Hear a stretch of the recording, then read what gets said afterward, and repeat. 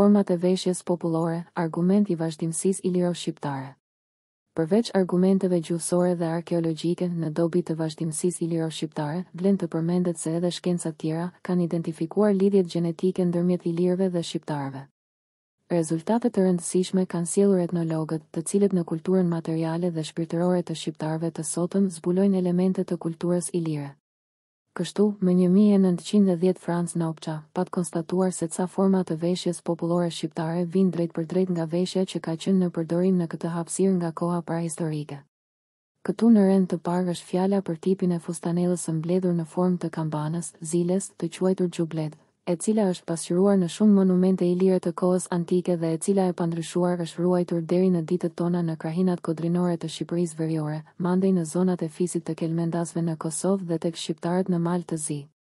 Ky tip I veshjes në Ballkan është shumë I lashtë dhe nuk e kanë përdorur vetëm ilirët, por fakti se është ruajtur vetëm tek shqiptarët e vendeve malore dhe vështirë të kalueshme, ku përndryshe janë ruajtur edhe shumë relikte të tjera të kohës parahistorike, është një argument bindës se xhubleta është me prejardhje ilire.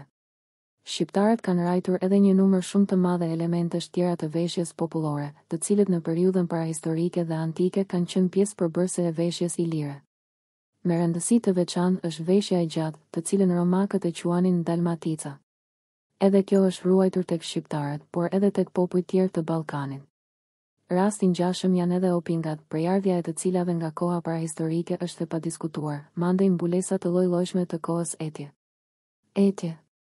Secili nga këto elemente të veshjes popullore shqiptare veç nuk flet në mënyrë eksplicite për vazhdimsinë iliro shqiptare, siç është rasti me xhubletën, por të gjitha këto relikte të veshjes popullore ilire së bashku krijojnë inventarin e veshjes shqiptare, të cilat mbështesin teorinë autoktone të praerdhjes së shqiptarëve. Etnologët na kanë dhënë shumë elemente tjerë të cilët mbështesin këtë teori. Të përmendim rastin e kalendarit shumë të lashtë, I cili vitin e ndan në 8 periudha kohore me 45 ditë për secilën dhe vitin e niste më 25 prill, dëmëtër. Në fillim të përtrirjes së ciklit biologjik në natyrë. Ky kalendar tërheq rrënjët e veta të thella që nga kohrat e lashta parahistorike dhe antike, sigurisht edhe nga koha parailire, ndërsa është ruajtur I pandryshueshëm tek malësorët e bjeshkëve të Nemuna, bjeshkë të pashkelura dhe të lashta, që janë si dëshmitar të gjallë I vazhdimësisë antike në këto male, që nga prahistoria e deri në ditët tona të sotme. Mëtej, rëndësi të madhe ka fakti se në folklorin bashkëkohor muzikor shqiptar paraqiten disa karakteristika, format polifone në jug e ato homofone në veri, që shpjegohen me dallimet e formave muzikore që kanë ekzistuar në këtë hapësirë që në periudhën parahistorike.